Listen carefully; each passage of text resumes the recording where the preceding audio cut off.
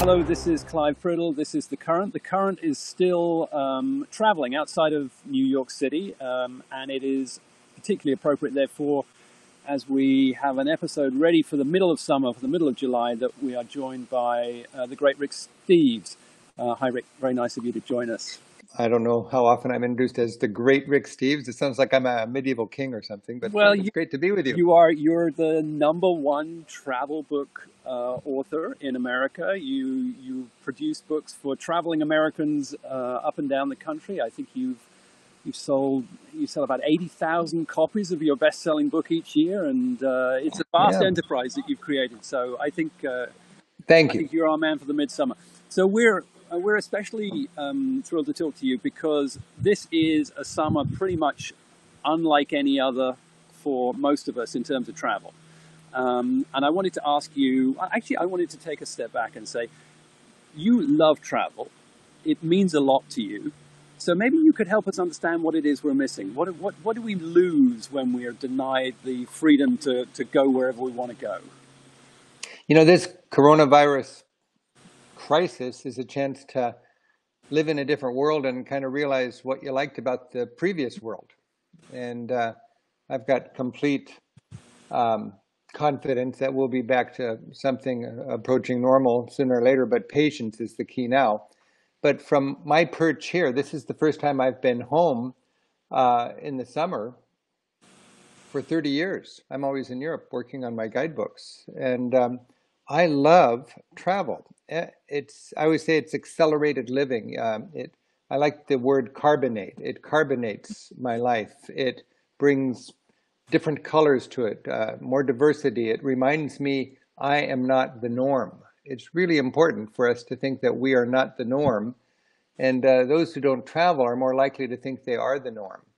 I think when you travel, you become less fearful. We have a lot of fear in our country, and when you travel, you realize the world's filled with beautiful people, and you are not afraid of the fact that people do things differently, or they look differently, or they have different ways of tackling common problems. You celebrate it. I've been thinking a lot about why we travel. In fact, I'm writing a script right now for a TV show called Why We Travel. And it's really going to celebrate the value of travel, as for a little while we're not able to travel.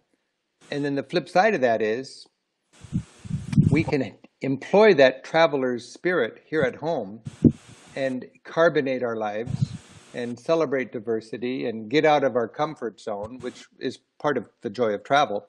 We can do that without leaving our neighborhood.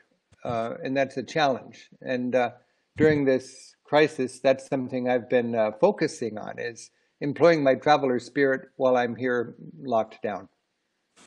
So can you just tell us, I'm sure you've told this story before, but were you born with kind of itchy feet, or was there a travel experience which really set you off?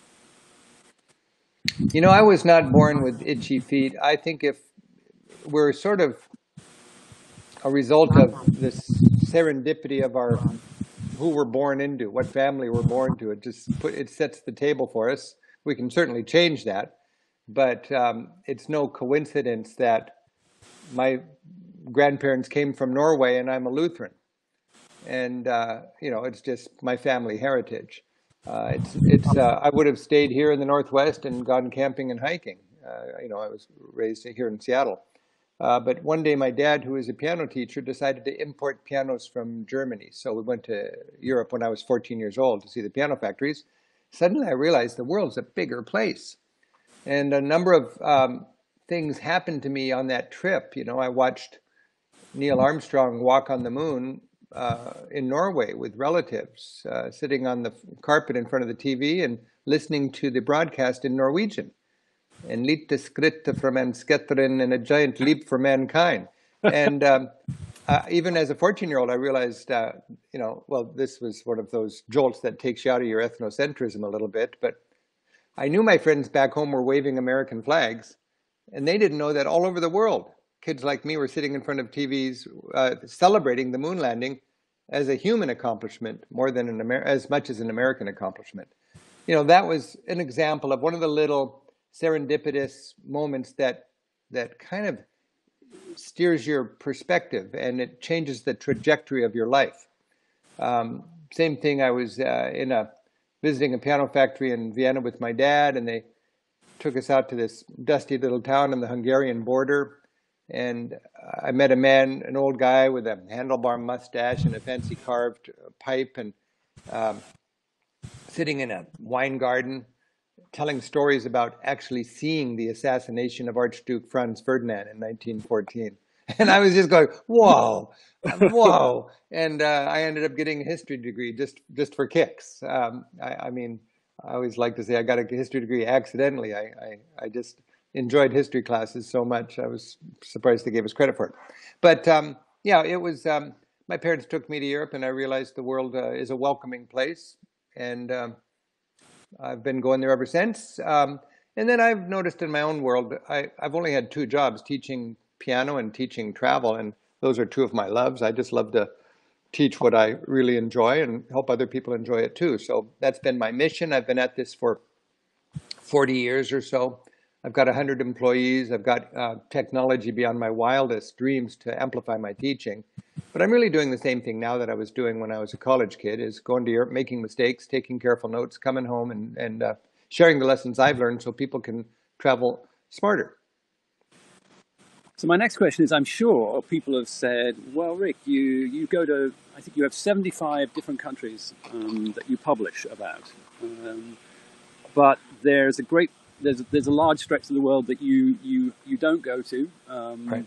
Your focus is Europe. Are you ever tempted to get beyond Europe and go elsewhere? Why has Europe held this grip on your travel? Well, several reasons.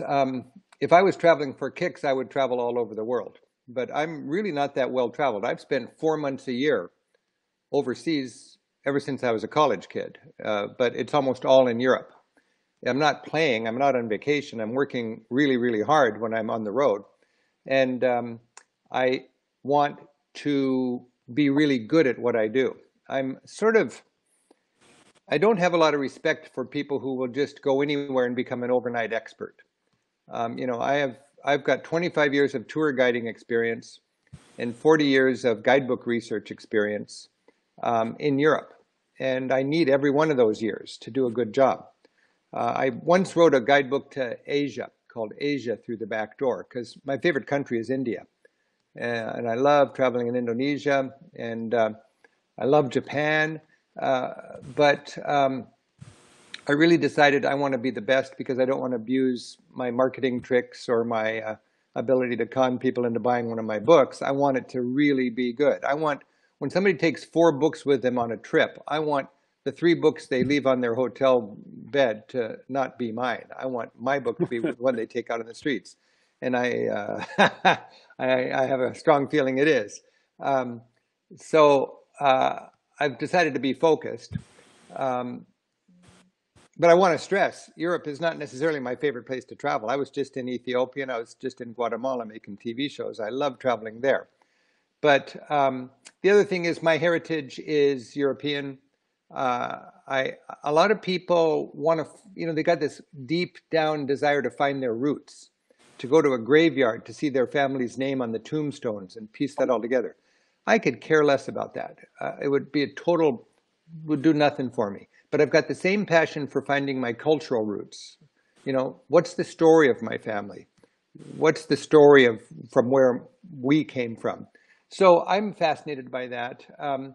I've always, I've got a degree in European history. So, a good writer has to have a context. I'm amazed at the context a lot of these people who write wonderful historical novels have. And even as a travel writer, I need a historical context. I'm working on a new series, TV series, which is going to be the story of Europe, history and art. And it's going to take us from the pyramids to Picasso. And I need to have a lot of background in that to do the job that I want to do. So I've decided to focus. From a business point of view, Europe is a huge market.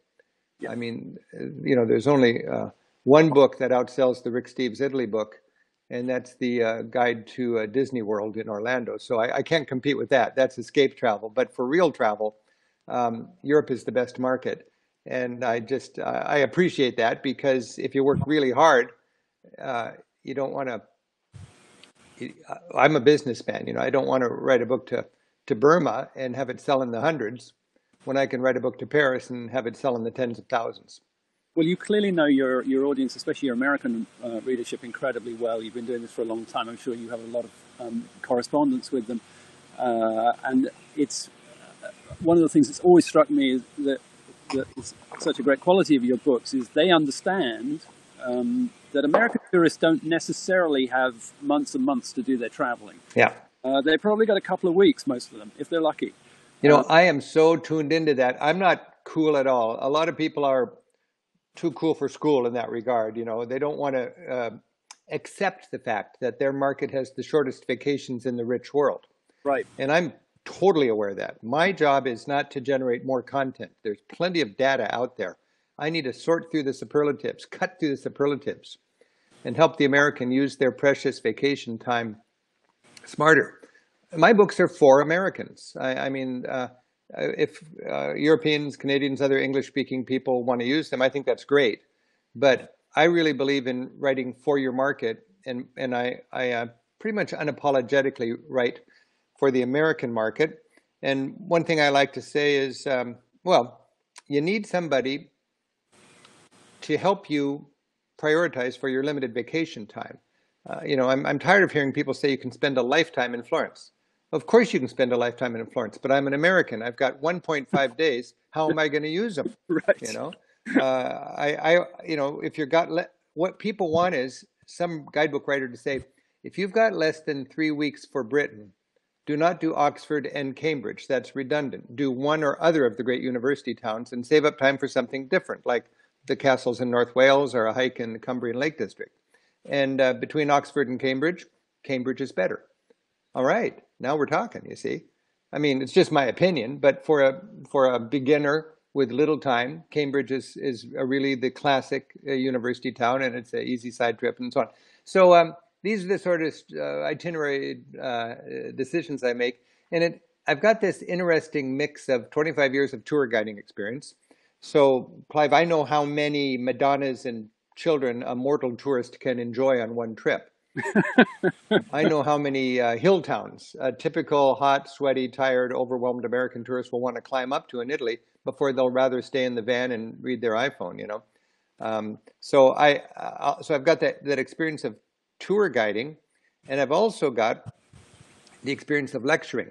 I lecture all over the country, just like a crazy man. Literally the week before we locked down, I was in 5 cities all over the United States giving talks. And I just love doing that. And in doing that, I have a real good sense of what resonates with people. What are the fears and apprehensions on their minds before their trip?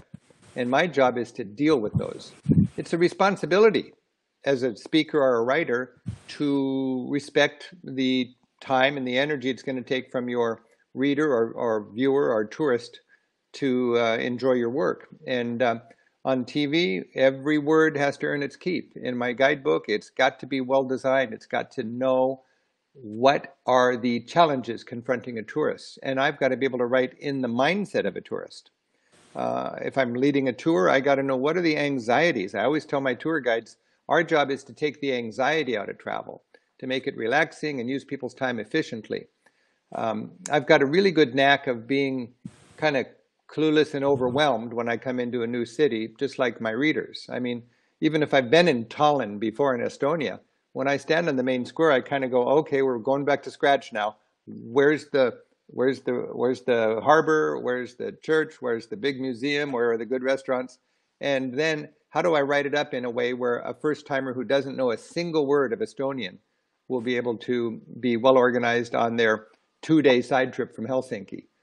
To me, that's just the fun of this work. Well, I'm not at all surprised at your success, because I think you're incredibly sensitive to Americans' time and in fact to their dollars. You know that they've put a significant investment in their trips to Europe. They've paid for the flight. It's rarely cheap. And then I think your books are a very, very canny way of helping them make sure they get the bang for their bucks. Thank you. They don't waste they don't have to waste time in places that aren't going to deliver. Yeah. But I wanted to talk to you a little bit. As you say, you've been doing this for a while. Has your audience over that time, has it changed? Has it changed in terms of the people that you lecture to? Do you feel it's the same as it ever was?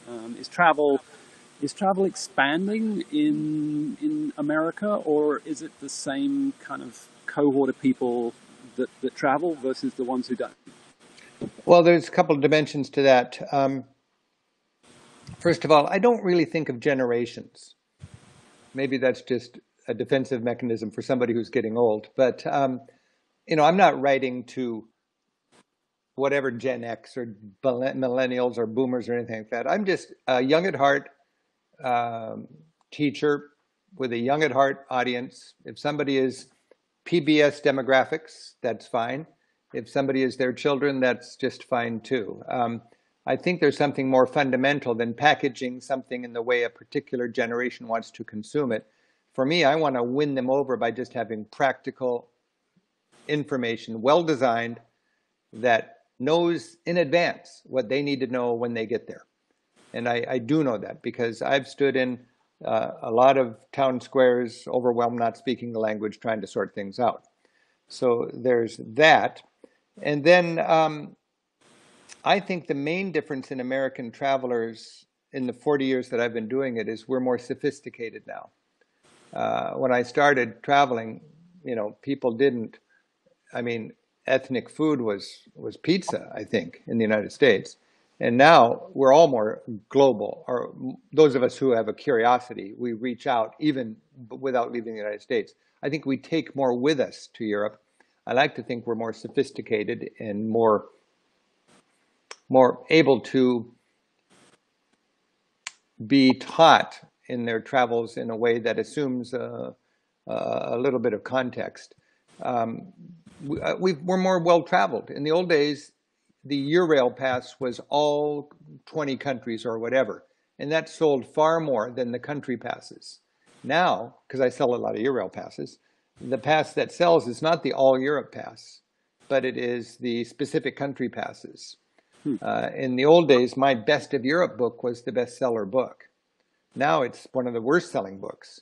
And the best selling books are the Ireland book or the Portugal book or the Switzerland book or the Italy book. So we have shorter vacations, we have more travel experience, we have higher expectations, we have more travel experience. In the old days, it was, if it's Tuesday, it must be Belgium. What's next? Bam, bam, bam. I saw all of Europe. Now, I like to think that we are a little more patient and a little more focused and a little more sophisticated in our approach to Europe. In the course of the last several years, there have been times when America has been doing some very unpopular things globally. Were Europeans welcoming of a visiting American? When I wrote my first Europe Through the Back Door back in 1980, I think I had a line in there that I was somewhere in Greece and a guy came up to me and says, I don't like Nixon, or I don't like Reagan, or whoever the Republican president was. And he said, but I like you. And that was my line. I don't like America's military policy or this thing or that thing from America. I don't like the president, but you're okay. And that's a very important thing to remember. Europeans cut individuals some slack because they've all had governments that don't really represent them or the mainstream of their society. Every country's had their embarrassment or their president that just doesn't reflect the people's will or just maybe not their political persuasion. And it goes like to left to right. And from Europeans just are Clinton, they are Obama, they are Biden. That's just European mainstream. That's not left. That's just right down the middle in Europe. So it's understandable that the Europeans will have trouble when we have a Nixon, a Reagan, a Bush, or a Trump. Did I miss any? If you think of those personalities from a European perspective, it's bad news. If you think of Kennedy, Carter, Clinton, Obama, Biden, those are all good news presidents. Those are all presidents that respect the family of nations, that admire people who speak more than one language, that don't believe necessarily the world is a pyramid with us on top and everybody else trying to figure it out. There's an ethnocentrism there. America first is not just Trump. All of these other, when Bush was elected, somebody beat John Kerry by putting down John Kerry for speaking French. Clinton had to hide the fact that he studied in England. You wouldn't brag about that to a right-wing base. You would brag about that to a left-wing base. We have a big discussion now in our world about building walls or building bridges. The one kind of president wants to build walls, another kind of president wants to build bridges. I really think when you travel, when you respect the world, you realize, especially looking forward, that the challenges confronting us will be impervious, is that the right word, to the military. You can't beat them with bombs, and you can't keep them out with walls. What you beat them with is nations working together, mutual respect, the family of nations, collaboration, and a mindset where we need to build bridges rather than walls. That's just the souvenir you get when you travel. I always like to say, when you travel, the goal is to get out of your comfort zone and talk to people who see things differently. And the most beautiful souvenir is to fly home with a broader perspective. And I'm just always concerned. I've been dealing with this for 40 years. If my market is fearful, they're less likely to travel. Sometimes we're all afraid, sometimes we're not afraid. When we're not afraid, we travel more freely. Right now, we've never been more fearful. It's amazing how fearful our society has been in the last few years. And it's so clear to me. It's almost, I want to make a t-shirt that says this. Fear is for people who don't get out much. The flip side of fear is understanding, and you gain understanding when you travel. If you're afraid of Turkey, go there. If you're afraid of gay people, make friends with a gay person. If you're uncomfortable in a black community, why don't you spend a little more time in a black community? Get out of your comfort zone and realize the world's filled with beautiful people. But if you stay home and surround yourself with people who look at the world like you do, and organize your media and your consumption and your all of this to affirm your ethnocentrisms or your fears, you're going to be a very fearful person. I think the best thing the world could do, if it wanted to make an investment for stability and peace and international approach to problems that need an international approach, is to create a fund that gives every American student a gap year funded by the rest of the world. Not because they need to do it, because America wouldn't prioritize for it, but we like a good deal. A free trip where you can't just go to the Bahamas or Hawaii, but you have to go to a country that's going to be challenging to you and get to know the world. And then you come home with an empathy for the other 96% of humanity. It's the most beautiful thing we could do. That's the way my teaching has evolved over 40 years. If I look at it, it's like there's a Maslow's hierarchy of travel needs. So when I started teaching, it was the bottom rungs. It was how to catch the train, how to pack light, how to get dinner in a hotel. That was my book, Europe Through the Back Door. And then in the 1990s, I thought, no, there's more than just budget tricks. And I wrote a book called Europe 101, History and Art for the Traveler. And I was really enthusiastic about teaching people how to appreciate the art and the history and the cuisine, the culture of these countries. And then since 9/11, the pinnacle of that Maslow's hierarchy of travel needs is realizing we got to get out of our comfort zone. We got to get to know the world. We got to broaden our perspective through travel. We got to become better citizens of the planet, as well as perhaps more thankful that we're Americans when we get home. But we've got to open up to the world, take home that beautiful souvenir of a broader perspective. And that's what I call travel as a political act. So I wrote that book. But looking back on 30 years of that kind of travel teaching, I didn't have a grand plan. It was just the natural evolution of a person committed to being a good travel teacher. I just want to make sure that in your listing of the American presidents, that all the listeners and viewers of The Current picked up that you called the American election in 2020 for Joe Biden, and we're delighted. Thank you. May it come to be so. Yeah. I want to tell you that it is wonderful to hear you and to hear you encouraging us to get back out there. I'm upstate in New York, enjoying the Finger Lakes enormously. There's little bits of local culture here, including a thriving Amish community, I believe, which I would not have presumed to find. So there's delights to be found in America, but we are all this year going to have a little bit more time on our hands that we might have spent traveling further afield in other years. I think one of the best things we could do with that extra time is to buy a lot of your books and start planning next year's trips. I really, really want to thank you for joining us and reminding us why we do this and why it matters, and spending a little time in the current. Rick Steves, that was great. Thank you. Clive, thank you very much. And you're right that we will be having to use our travel muscles while we're home to have that same sort of broadening experience. And it certainly can be done. I'm working on that myself.